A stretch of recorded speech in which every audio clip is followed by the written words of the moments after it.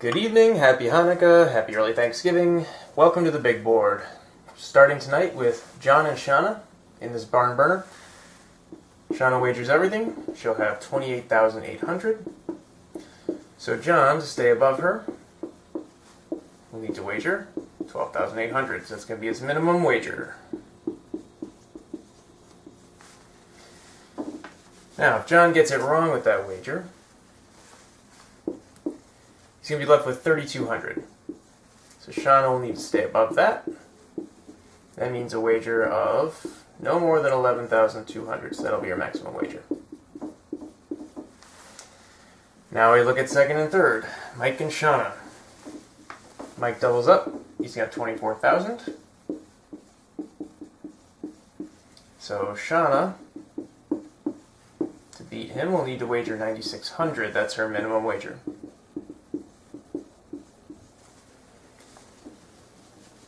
She's wrong with that amount. She's going to be left with 4,800. So to stay above that, Mike can wager no more than 7,200. So that's going to be his maximum wager.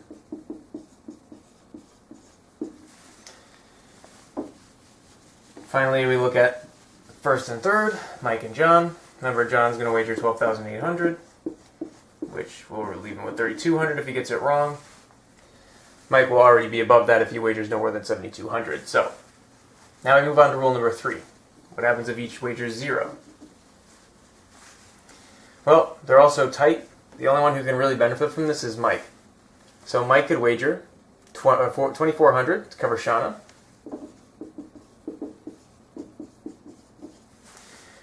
He could also wager 4,000 safely to cover John.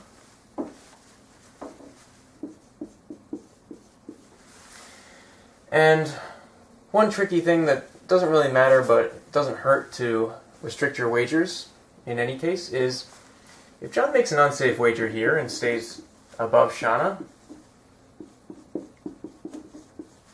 maximum of 1,600. If he adds that score, he'll have 17,600, which means that Mike, to cover that, would want to wager 5,600. I don't really care about that too much, but as I said, it doesn't hurt. So these are the final wagers. And as we saw, Shanna wagered 0. Now, if she really wants to stay above Mike, she should also wager to go above John. So if John wagers 0, he'll have 16,000. That difference is 1,600. So if Shanna really wants to make this alternative wager, she should really wager at least 1,600 and no more than the difference between her and Mike, which is 2,400.